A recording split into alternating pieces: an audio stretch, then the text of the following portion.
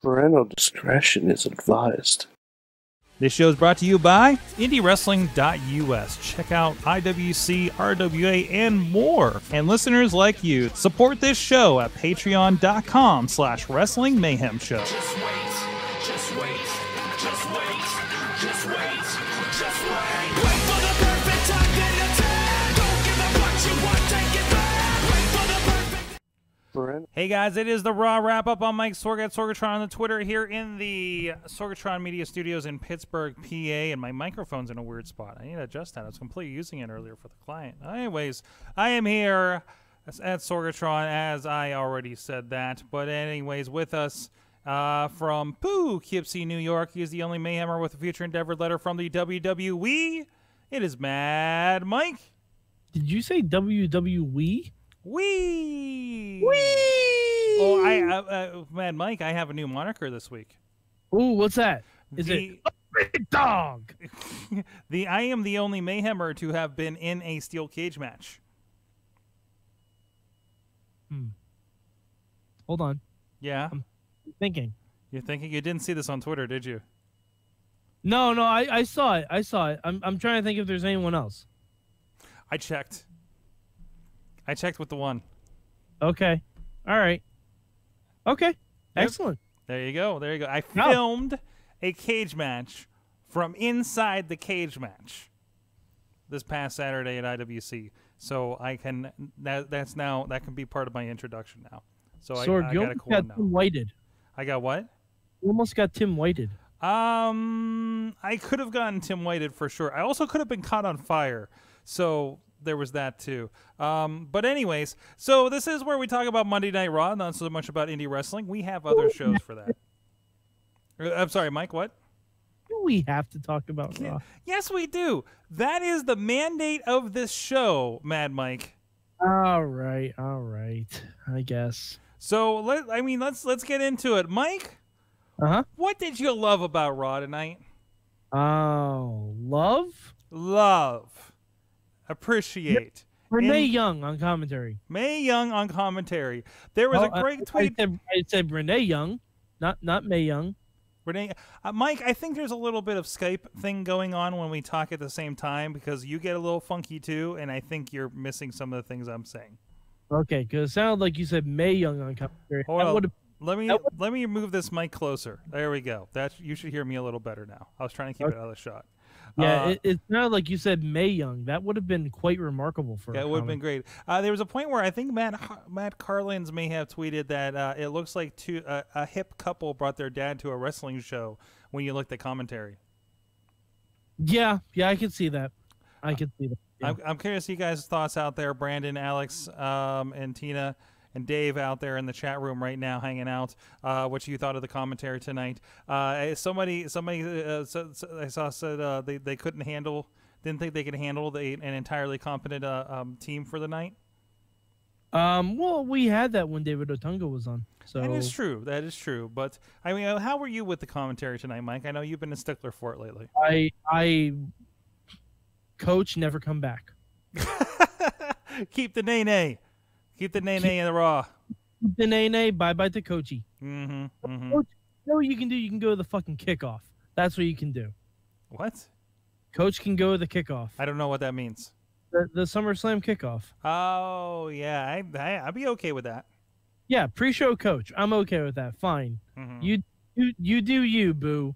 But let's keep Nay on main commentary. Can we talk about Raw? Can we talk about Gargano versus Ciampa? Says Alex, because Raw was pushing it tonight. I'm so excited for Saturday, Sorg. I'm still 4 episodes behind on NXT. I'm getting there. I'm like 3.5 episodes behind. Oh man, Sorg. Oh man. Yes. Takeover's gonna be real good. I love the commercial they were running. That was like the high points of the last 3. And it's like, oh, these are all the guys we're watching, now, on Monday, and it's kind of, it gets a little sad when you get to the 3-1. But anyways, it's kind of an interesting look at something like that. But anyways, from Raw tonight, we had a lot going on with the women. We started off with the women. We started off with Rhonda Rousey. I came in partly through her speech, which she talked a little bit about Animal, and then got into it. I love Alexa Bliss calling out her mean face. Well, Ronda Rousey only has two faces. That's right. I mean, she's working on them. She has the lion face and the lemon face. She's an actor. She's in a movie with Mark Wahlberg. That doesn't necessarily mean you're an actor. That okay. That doesn't necessarily mean you're an actor. She was also in the Entourage movie. Let's not get it twisted. Oh, okay. For context. Yeah, exactly. Which also had Mark Wahlberg in it. Oh, I'm starting to see a trend here. Mm-hmm. Yeah. But it's really unfortunate what happened to Jim Neidhart, because I'm sure that changed a lot of plans that were supposed to happen tonight. Mm-hmm. It kind of like I get like the tribute video they did later in the night was much better. Having Rhonda comment on the Anvil though is kind of off-putting. It's kind of off-putting for me. The transition from there's twice tonight between that and there was a transition later where they were talking about the Anvil and transitioned into SummerSlam by mentioning a match the Hart Foundation had at SummerSlam. It seemed awkward. Hey, this guy died, and we're gonna promote this thing. There's never a good way to transition out of that. It's not a good unless you're going to a commercial break. Yeah, I mean, just a flat, and also coming up, or go to commercial. Yeah, commercial break. You need some time to cool off from something like that. So I thought that was a little rough. Dave saying that he generally enjoyed but could have skipped the Heyman segment. The Heyman segment's amazing until I thought we were going to get a blindfold match at SummerSlam. The Heyman segment's amazing until you realize, oh, we're just taking any intrigue out of the main event at SummerSlam now. Mm-hmm. We're just taking any intrigue out of it at all. Yeah. Putting Paul back with him, that was interesting for 2 weeks. It was character development for Brock Lesnar. Mm-hmm. And now it's just nothing. Mm-hmm. Didn't even happen. It was character development for Paul Heyman, and now it's just nothing. We're right back where we were. Like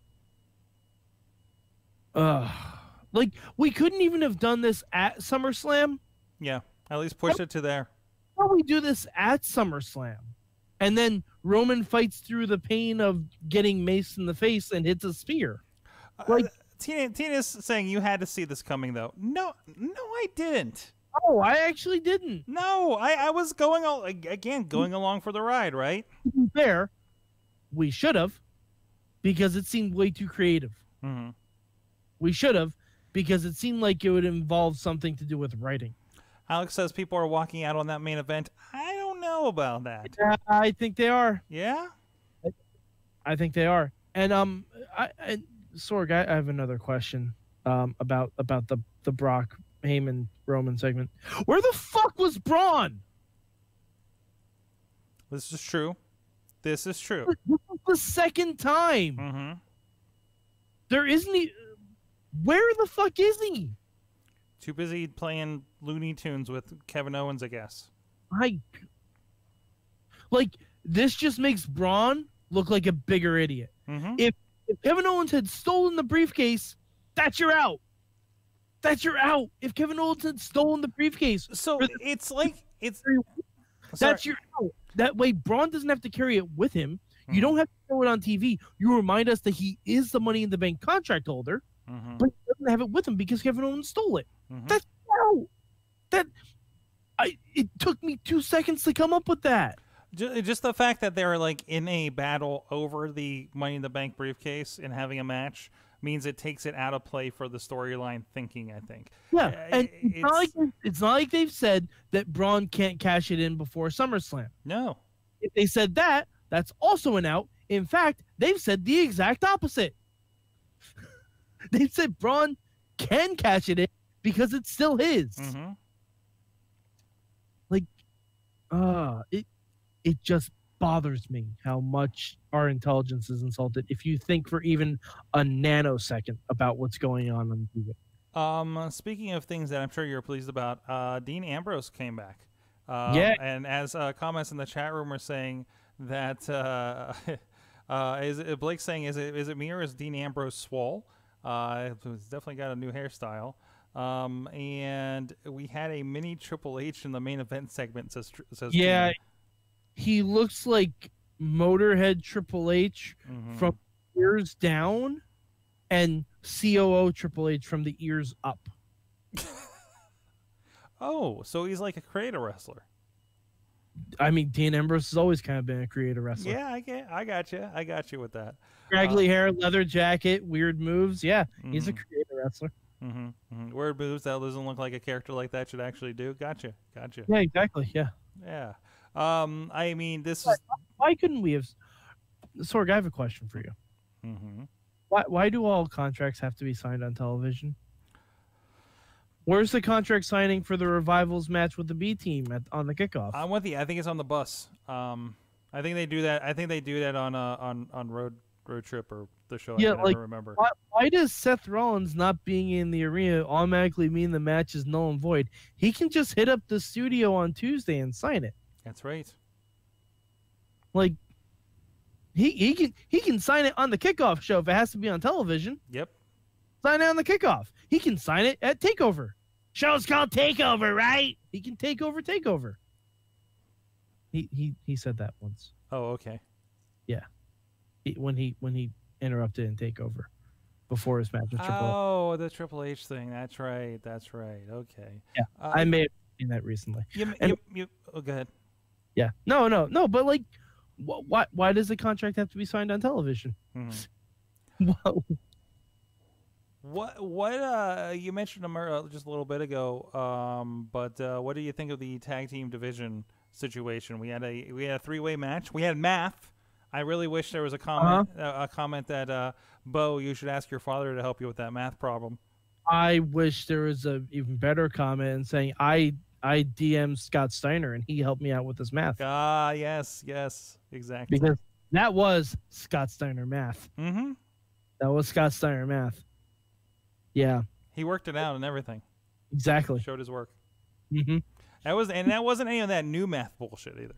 No, it wasn't. Fuck new math. What else happened tonight, sir? Yeah, I thought the tag team thing was good. The match was fun. It's interesting that we're getting a rematch right away on the kickoff. I feel bad for whatever match is on the kickoff first, because that's gonna be placed else. I'll probably be seeing Almas again. And that's such a shame. Because that's a good feud. That is a good feud. Like, SmackDown's been killing it with actual feuds that make sense. SmackDown's been killing it when it comes to that. And if it's Rusev and Lana versus Almas and Zelina first on the kickoff, that's a shame. Have they been working up to that? I'm not up on SmackDown. Yeah. Oh yeah, Lana and Zelina have had a couple singles matches. Rusev and Almas had a singles match. I'll try to fit that in tomorrow. Yeah, it's good stuff. And like, why can't Baron Corbin and Finn Balor be on the kickoff? I'm sorry, there's no juice.